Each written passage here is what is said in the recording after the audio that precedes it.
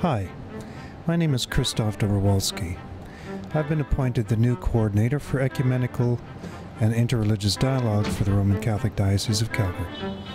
I will be your host here in lovely Montreal as I attend this conference on ecumenism and interreligious dialogue being hosted here. It should prove to be an incredible event, and we begin tonight. I hope you enjoy.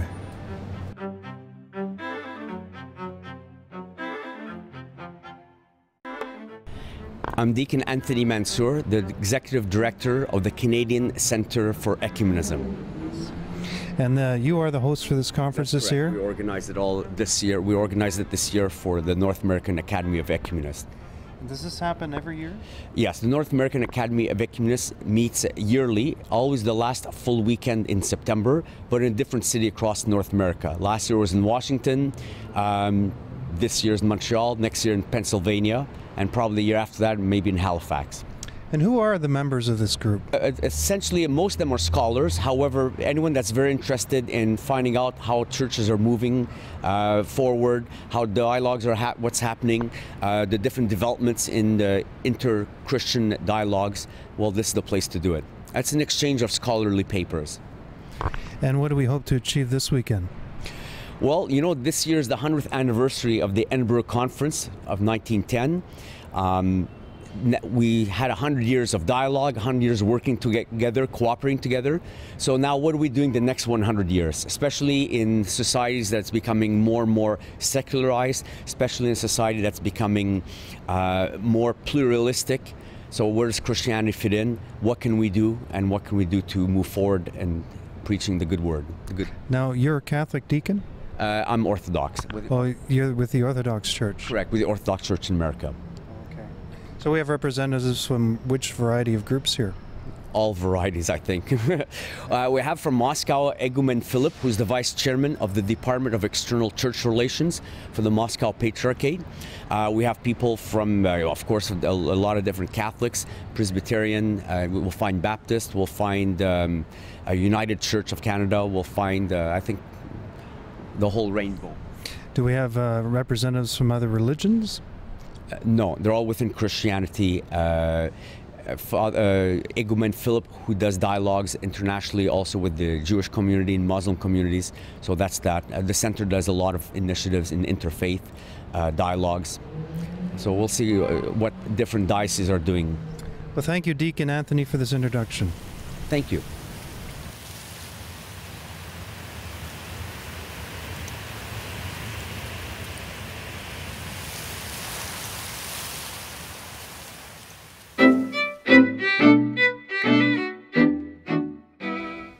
In Roman Catholic, and for that matter, Orthodox lands. Impressed by the social teaching of the Catholic Church. I've dealt with this in several publications.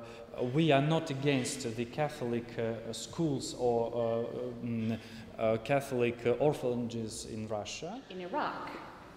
And there were the usual kinds of questions about the state of the church in Canada and then the state of the Armenian Orthodox Church in Iraq, what their particular struggles were. We talked about all those things, but the conversation moved really fast. To a particular dimension of our dialogue is the need to have a dynamic eschatological focus. I don't think there's anyone... Le présent colloque qui nous rassemble nous fait regarder très loin dans l'avenir. Each age has one issue to think through and only one. Are feared or suspected by members of their own church. Enjoyed being again with the North American Academy. As Sandra just said, I'm a teacher and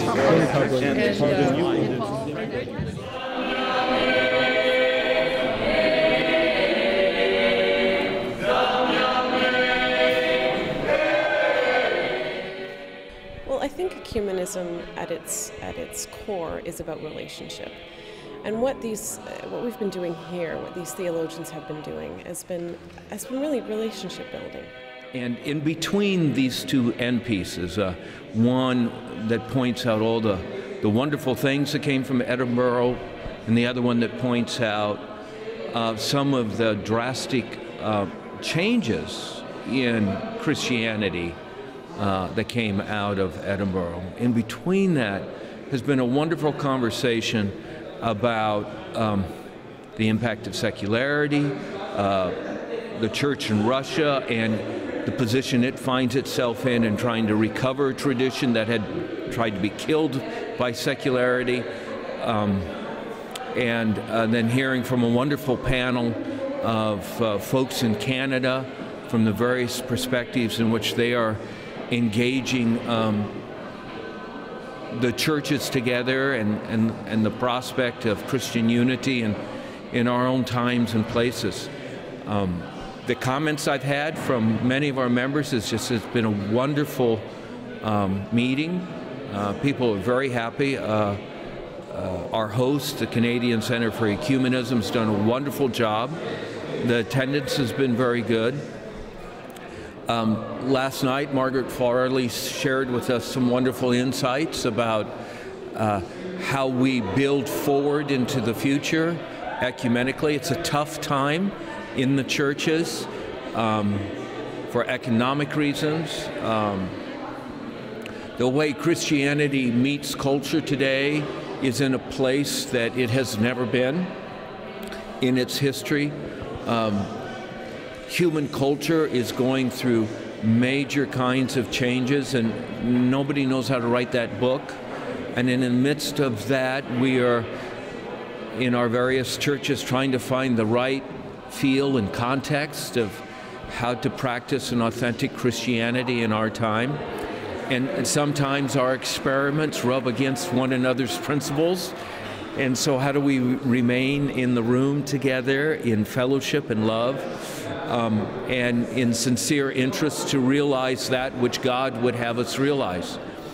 This meeting, this academy, the North American Academy of Ecumenists, is a wonderful fellowship of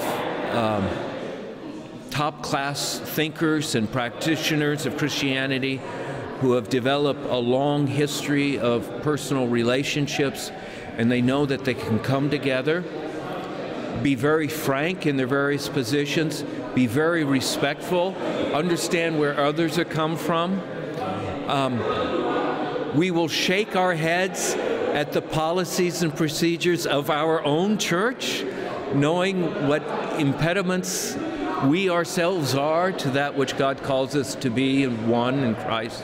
So I always personally look forward to this meeting because this is a place where people really do understand the issues, and they love each other more strongly because of it. And you hear some of that love right now. Yeah, you hear that. The audio will be quite strong. Yeah. That's okay. That was a long-winded answer to your first question. Just wondering, what is curious I feel, to our diocese in Calgary and to Western Canada is how the new insights that are coming from this, for lack of a better term, think tank of scholars, how it filters down to the average layperson. What do you feel were one or two of the key new nuggets that seem to really reveal themselves here today? Was it perhaps accountability as opposed to responsibility, or what would be? Well, you reference our opening speaker's final observation about an intentional commitment on the part of the churches to be mutually accountable to one another. And in many ways, Father Philip from the Russian church lifted up a similar kind of theme. We may not be at the position of full communion yet with the churches. That doesn't mean we can't hold each other accountable to what we say is the best in our own tradition. one of the insights that I've learned from Yves Congar is actually the pilgrimage of his own life, in which he said, in order to be a witness to Christian unity, I have to plumb the depths of my own tradition to become the best possible Catholic I can. And in that process, he realized that the Spirit of God was, because he was Catholic, was calling him to embrace wherever the Spirit of God made a witness in the world. And that would mean that as a Catholic, one was taken outside of the walls of the church to experience what God was doing with the Spirit among others who embraced Christ. And so when we hold each other mutually accountable, not to our own ideals, but to the ideals they themselves espouse, we are making better Christians of one another.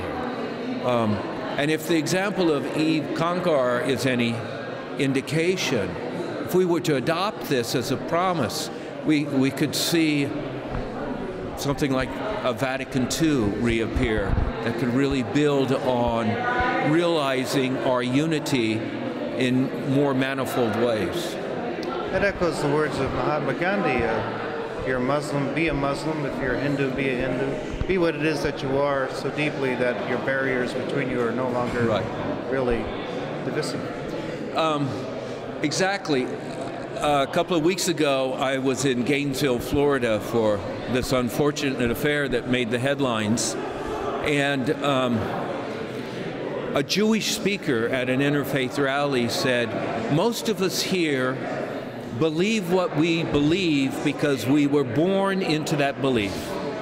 We did not sit down and sort of weigh the differences among the religions and say, I choose that one.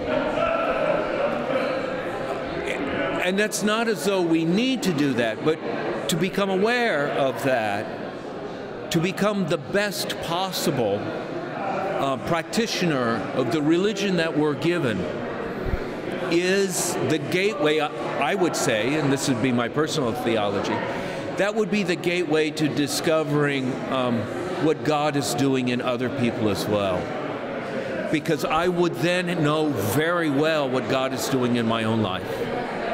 And when I'm in tune with that, that actually opens up channels of relationship with other people, no matter what their religion is.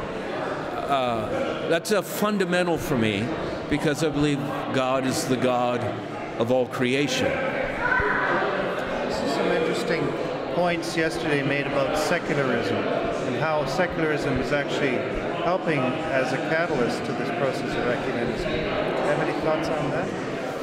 Well, I believe there are ways in which secularism is a friend of the gospel when it helps peel away the things that in any of our churches have been accumulations of human tradition. Secularism has a way of peeling those away. And so one of the things that I've discovered in ecumenical work is that the better I know my tradition, the better I'm able to engage somebody in their tradition, and I know the difference then between what my religious perspective is, what my common human perspective is, and what your religious perspective is, and what your common human perspective is. And among Christians, we share a great deal in what it means to be human. That's the secular world in many ways. We actually share a great deal in what it means to be Christian as well. And the things that separate us